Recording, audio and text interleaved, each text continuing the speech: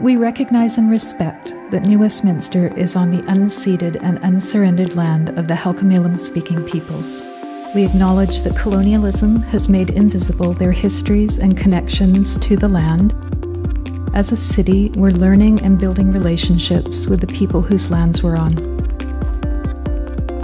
Welcome to the City of New Westminster, New Media Gallery, and the event today.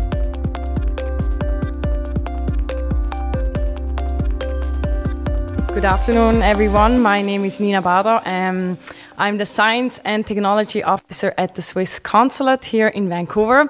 And the reason why I'm standing here and welcoming you here today is, as Sarah said, we're the initiator of the Swiss Innovation Fest, together with Scott Mallory from ISM Arts and Culture. And this event is part of the festival, which took place in April. It was a one-week event series. And this is kind of the continuation of the to be continued of this festival. And we had an opening event with a panel discussion on arts and science at Science World. We had a STEAM discussion at Emily Carr University.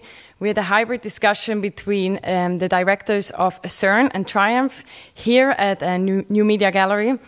And we had two exhibitions that we supported, one at Science World and one here at New Media Gallery. And we're really happy that we could partner with New Media Gallery.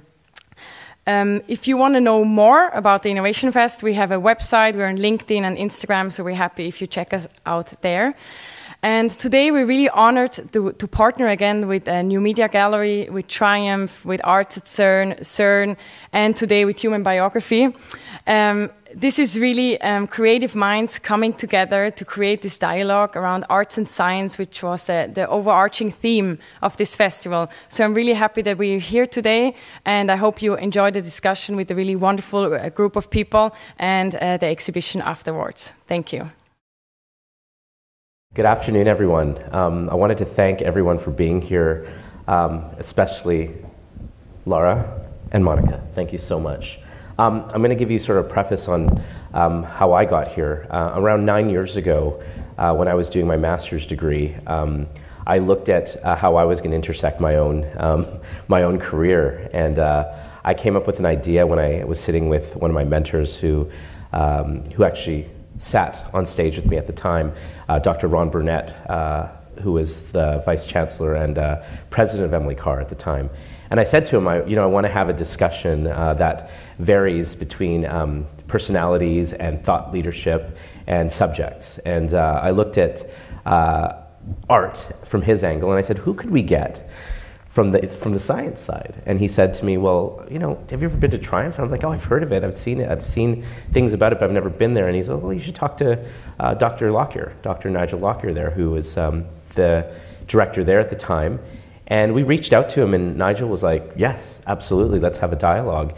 And so part of my thesis for my work was to have a dialogue about art and science and see what would match and what would be different and what would be just experimented in a live dialogue. And so we did that 9 years ago, and we taped it. It was part of my work is film work. And we taped it, and it had been on television at the time, and I guess it might be used for research purposes, just to have context of what people could be talking about. And this last year, I was attending TED in Vancouver, and it was in April, and I bumped into my friend Scott here. And Scott had mentioned to me that he'd seen the video from that time, and he said, would you like to do that again? And I was like, how do we recreate something like that? And here we are. And so I appreciate everyone being here. I appreciate the New Media Gallery for giving us the time and the inspiration. So thank you so much. And we will start. So I want to first mention that for me, when I walk into a room and I see art, I think of two things. I think of my grandmother, who was an artist in India. She was a poet and an artist, my mother's side of the family. And then my dad's side of the family were engineers and scientists. That's where they wanted me to go. I just never went that way. But we walked through the gallery today together. And I want to ask you both your first impressions of the exhibition, Indivisible. And maybe I'll start with you, Laura. Tell me what you saw and what you've seen looking at art and science from two different lenses.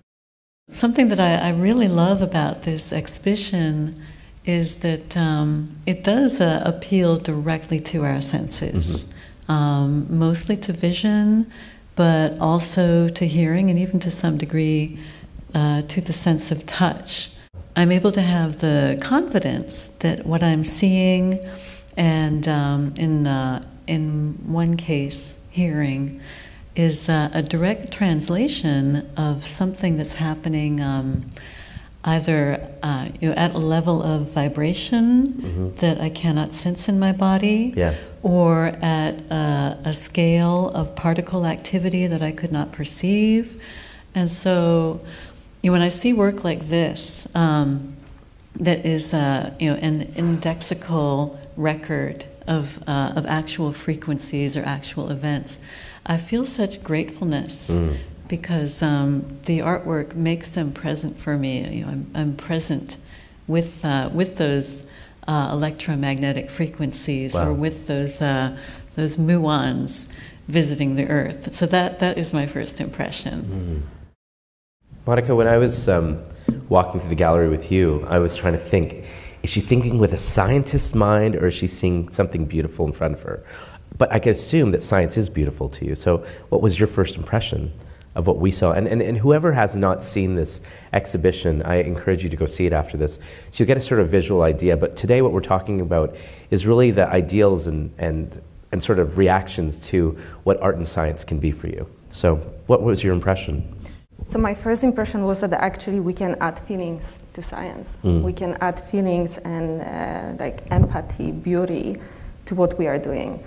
People tend to think about physicists and scientists in general as people who are extremely logical, extremely rational, without much of emotion, that creativity and so on. And that is not quite true. And being able to show that the way the artist did is phenomenal, because the biggest struggle we have in our field is to be able to relate to our audience, whoever is on the receiving end of what we are doing. Be it fundamental physics, be it applied science. It's so difficult for us to explain to general public what is the reason why we do what we do and have them relate to that. So adding that, like you said, this multisensory component to it, adding those feelings, having the public being able to relate to that, to feel that, to see beauty of that. Is like a whole different level.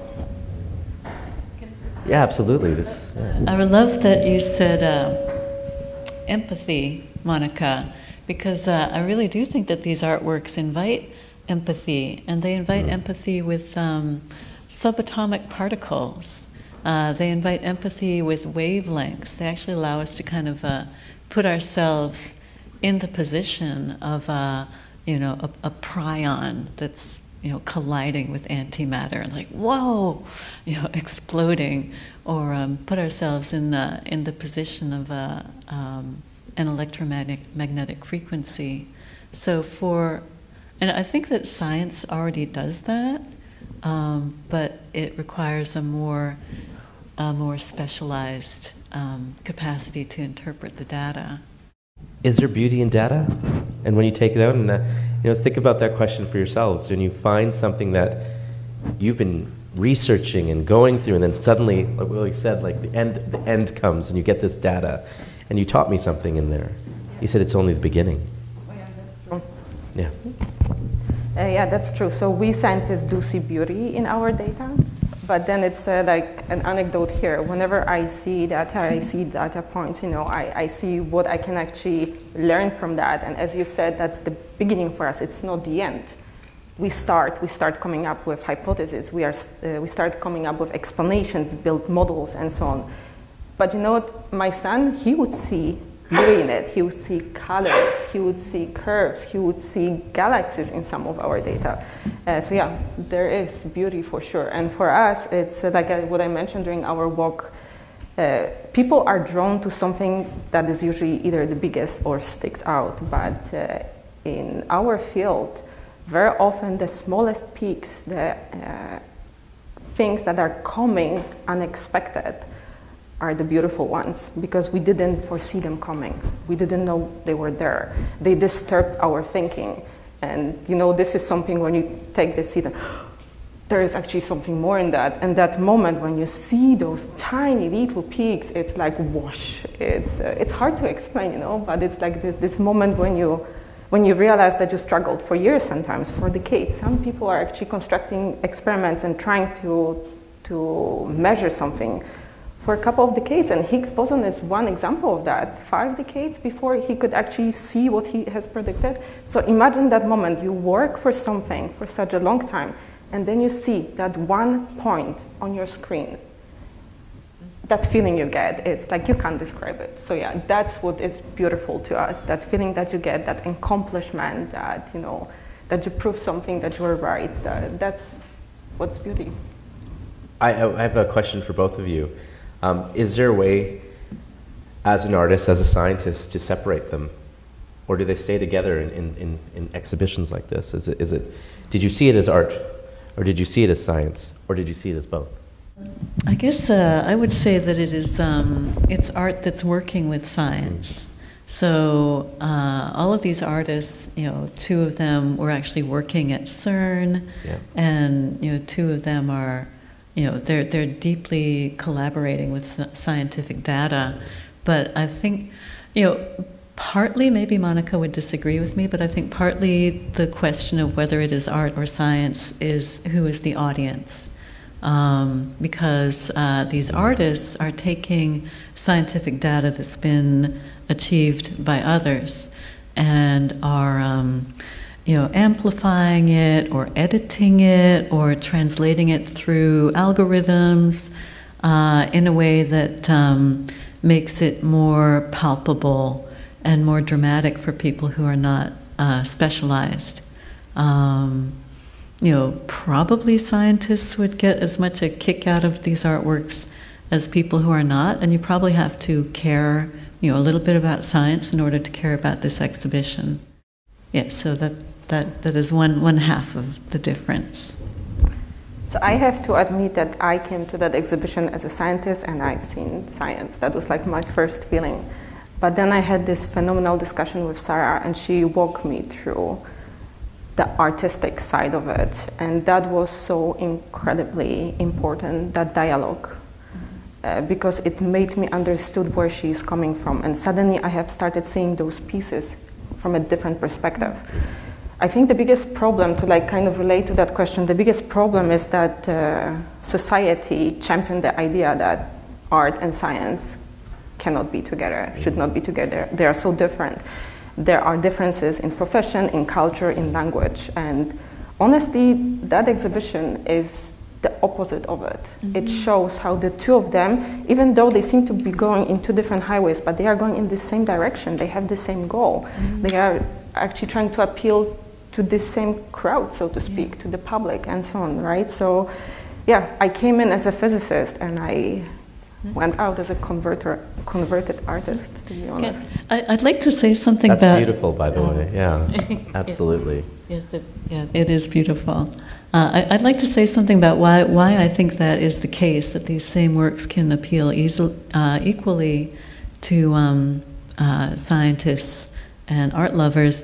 And I think it is the indexicality, which is a term for the fact that the image in whatever medium is directly caused by the thing that it is a sign of.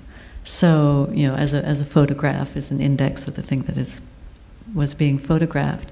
So when we can trust, when we have that confidence that the thing that we are seeing or hearing is existentially connected to the thing that it is a witness of, that is a feeling, you know, it gives you a feeling of awe, which I think both scientists and artists feel, but also of confidence that this is something meaningful. You know, because, you know, like we really are in Yunjul Kim's Argos, for example, we are seeing actual muons, you know, from outer space. Live, yeah. Live muons. I mean, that is so moving. And so it's not a movie, and it's not an animation of muons, which would also be nice. They're there in our midst. So that is something that science and some kinds of art have in common, but a lot of art does not deal in indexicality.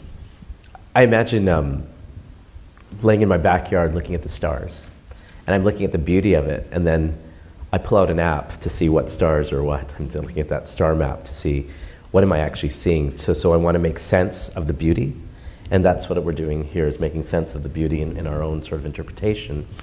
And in our communication back and forth, I remember the word that I got from you, Laura, was how digital media poetically translates. And I want to use that word poetically, because when something is poetic, it's kind of seamless and beautiful, and it comes together and very melodiously, almost like it's a beautiful thing, and it happens very seamlessly.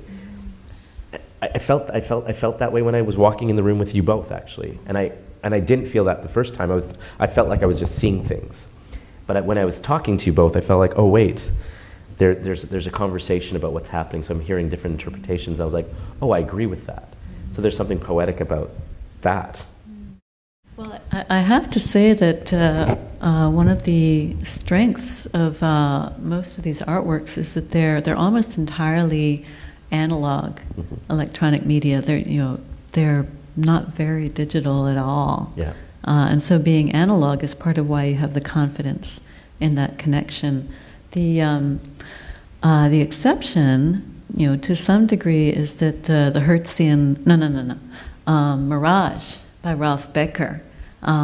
It does have those real analog geomagnetic signals. So we trust that we are seeing a translation of these signals from deep within the earth. But unlike the other artists, Becker is using I forget the term for it, but a learning algorithm to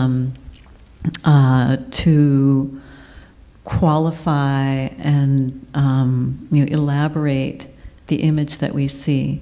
So there, those beautiful red curving forms. So there's something going on that this digital application is aware of that we don't know. But still, it's just a filter through which that analog information about the geomagnetic frequencies becomes available. But yeah, so it is a poetic digital interface, and the other ones are almost entirely poetic analog interfaces. When you go see this exhibition, you'll start to see what we're talking about here. It's kind of like, first it's very, very, very like it's a dark room, and you see these lights, and you're like, what is that? What is that? And then you're standing in front of it, and then you actually see this beautiful. The beauty just comes out. I wanted to ask you, Monika, when you were involved with Arts at CERN, creating that program, was there room? Was there a lot of? Was it just like an idea to say we want to introduce art, or was there like there's already art here? We need to talk about it. We need to like bring it out. Can you tell me about that? Right. So as I mentioned before, there is this lack of communication between art and science.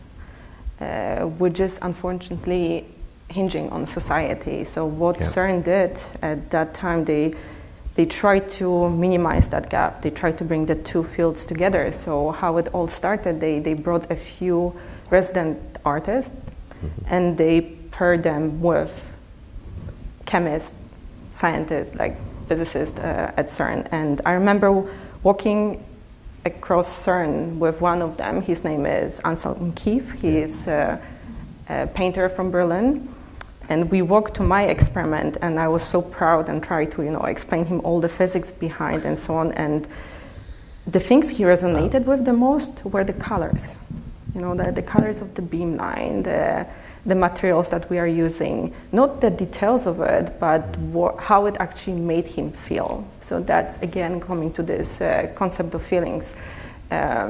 That moment was, I pivoted in that moment very much, because I came to appreciate that the innovation, and be it in art, be it in science, or together, is actually, it hinges on our ability to see things from different perspective, to be willing to cross that boundary, to be willing to sort of read between the lines and try to relate. Because as I mentioned before, we do use different language, we do resonate with different things, right? But at the end of the day, we are after the same goal.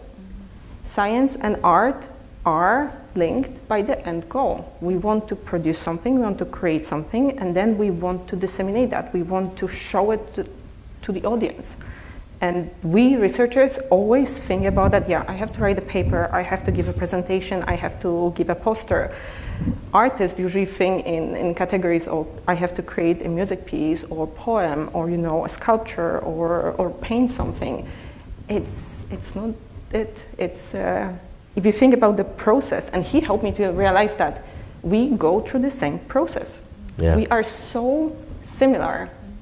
We create something, we try to understand that, then we go to the production mode, like me in the lab, and then he did the same with his painting when he was back in Berlin, and then we show it.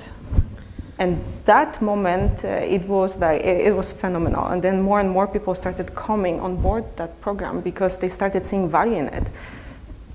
We can learn so much from artists. I'm like, it is so underappreciated, but the way how we can show what we work on, like, you guys are showing us all these different things we can work with, and without that initial discussion, without this initial dialogue between the two of us, how would we ever know about it? Can I ask Monika a question? Absolutely, yeah.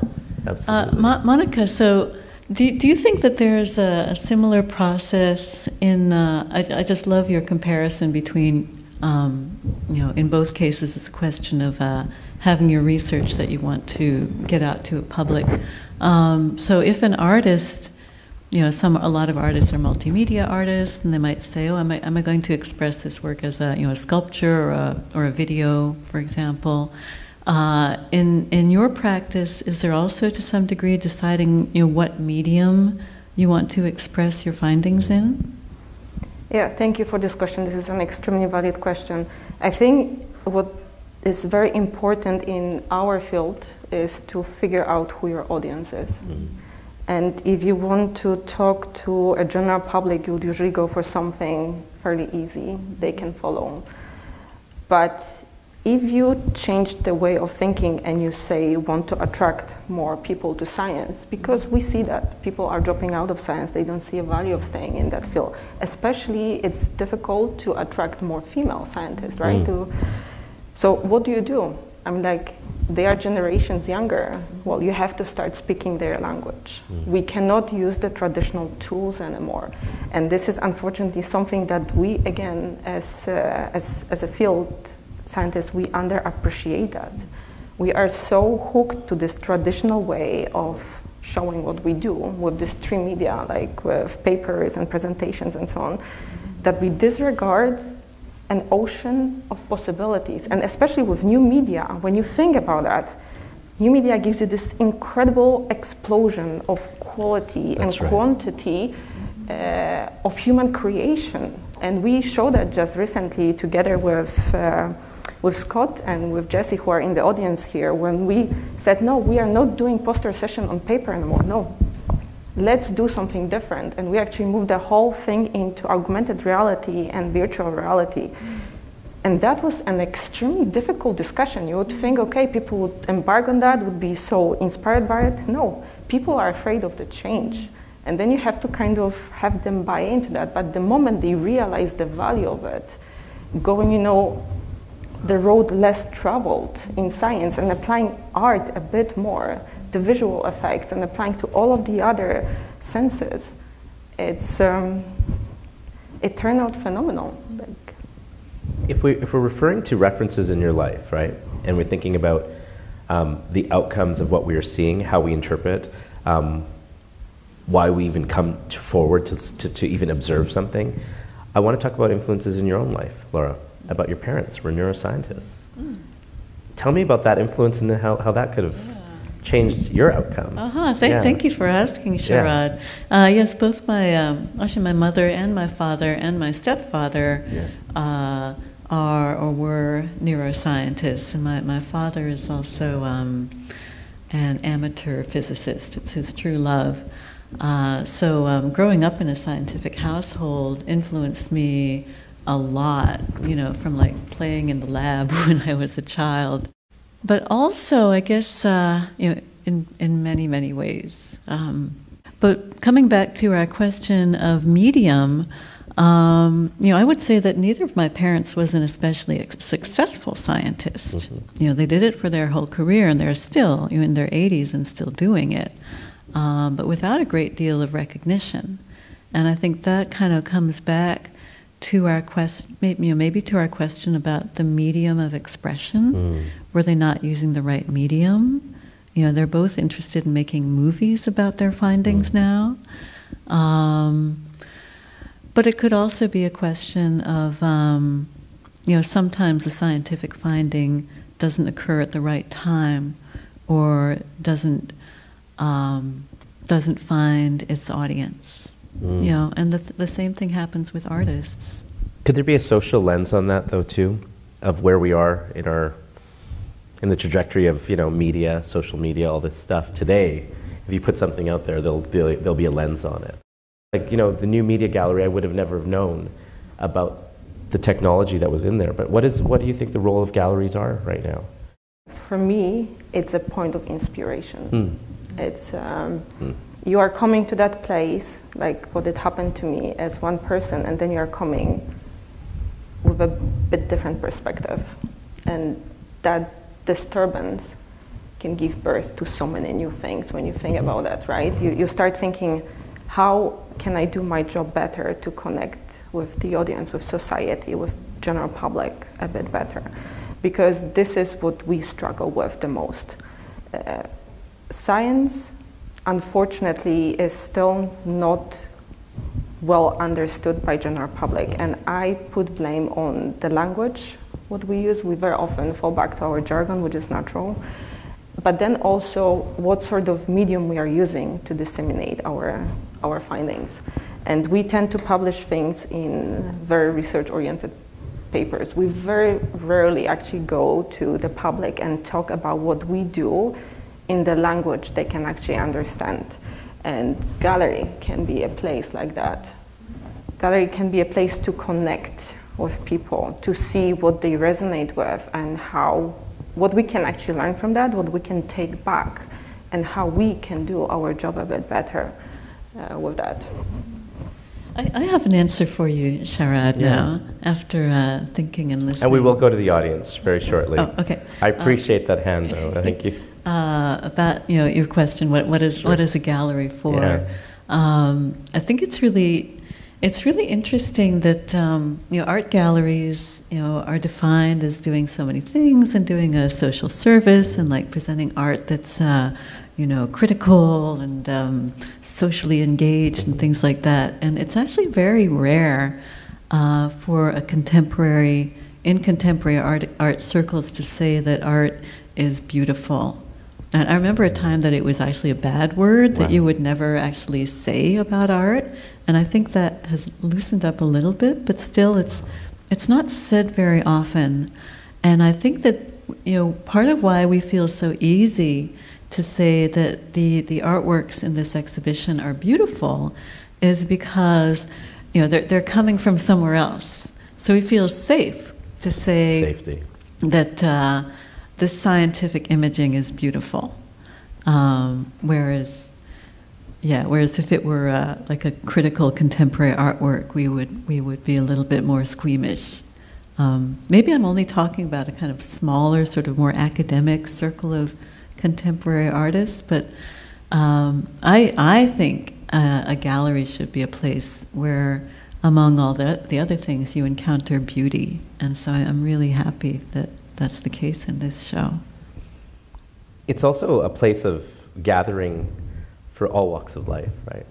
This talk was really based on a lot of academic intelligence that came to from great expertise. Me, I'm kind of a layman artist, journalist, documentarian that wants to just walk in and see things, but I'm learning the academia behind art and science. I'll add another question to your research. Alzheimer's and Parkinson's. You've been doing a lot of research in that. Does art assist in that, and how does that do that? That's a very good question.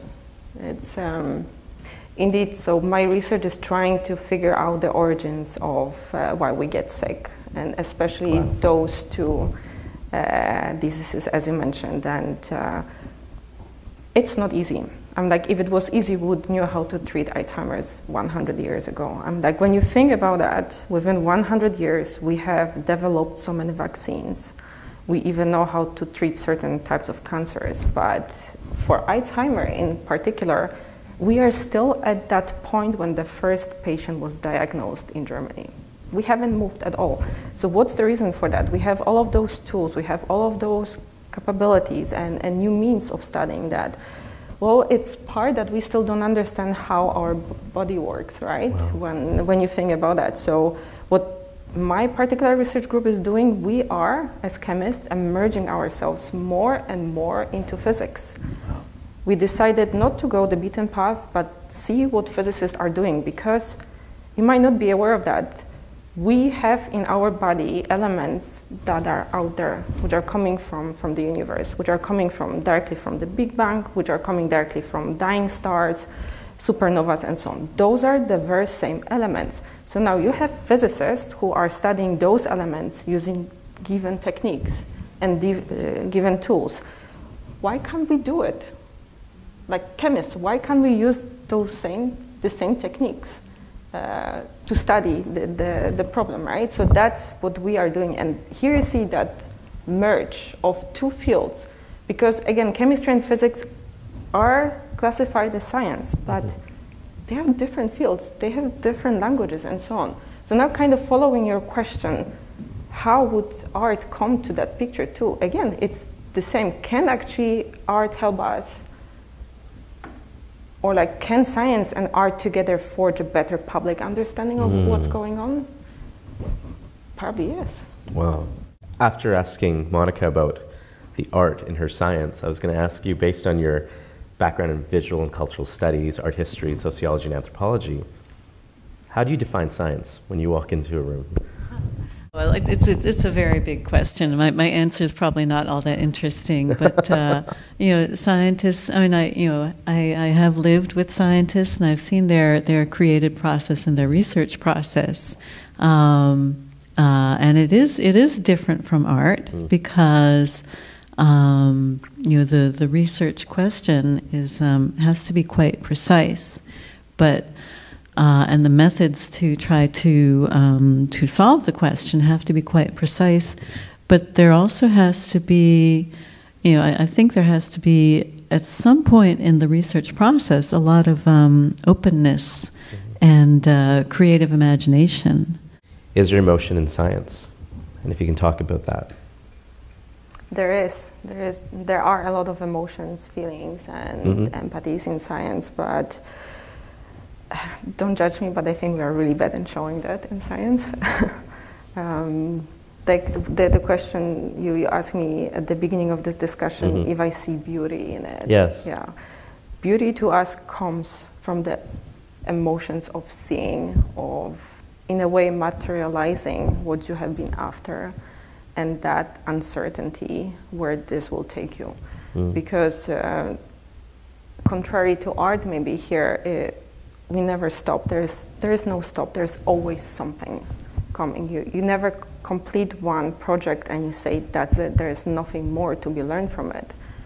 It's not true. You can still divide things. You can still go to a different scale and so on. So all of that is part of at least what I define as emotion. That feeling, of being accomplished and being happy. And relating to it, and that really enormous happiness when you actually find what you have been searching for such a long time. That's probably it. And so I'll ask you a very similar but different question. Is art completely emotional? I think art is mostly not emotional. And at least, are you talking about making it or like receiving it? I think a bit of both, because sometimes there's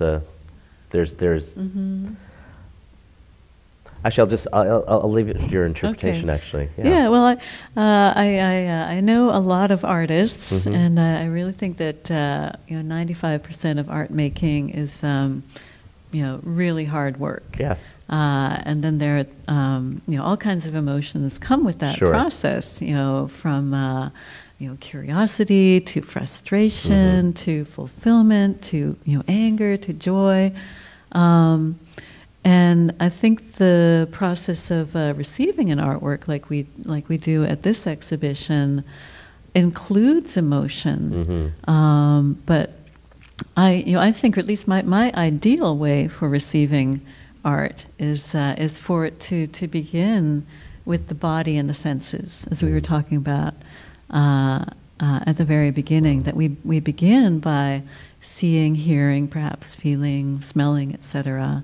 And then that starts to make us feel things that we might not be able to name, and they might at some point express themselves as emotion, but it might be more like a bodily feeling, like I feel elation or I feel crushed or something.